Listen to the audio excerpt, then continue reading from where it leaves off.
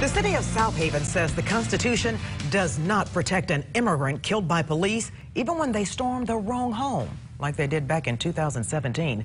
Good evening and thanks for joining us. I'm Katina Rankin. And I'm Richard Ransom. The family of Ismael Lopez filed a civil lawsuit against Southaven. But the city says the family has no claim because Lopez was an undocumented resident. Local 24 News reporter Jenny DePrizio was there as the family revealed Southaven's surprising defense at a news conference today. Jenny. Yeah, you know, lawyers for the Lopez family says what's in these filings is very disturbing. If you take their arguments at face value, they can lock you up and throw away the key because you have no protections, no right to trial. They can kill you. They can use excessive force. Lawyer Murray Wells says that's what's essentially written in these court filings. Wells represents the family of Ismael Lopez.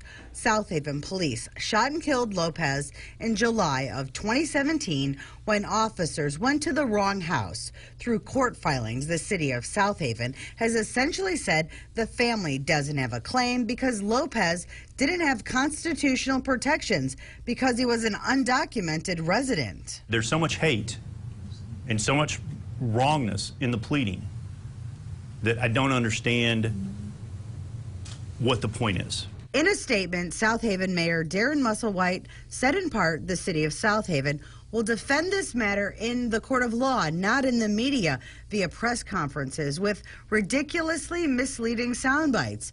A federal judge will consider actual prior federal case law presented by the city attorney's office in this case. Through an interpreter, Lopez's wife says she wants justice. Justicia. One expects justice Como persona. as a person, as a Es human. lo que siempre he pedido, justicia. That's what I've always wanted. Now, we have put the entire statement from the Southaven mayor on our website. You can go to localmemphis.com and find it at the bottom of my story. Jenny DePrizio, Local 24 News.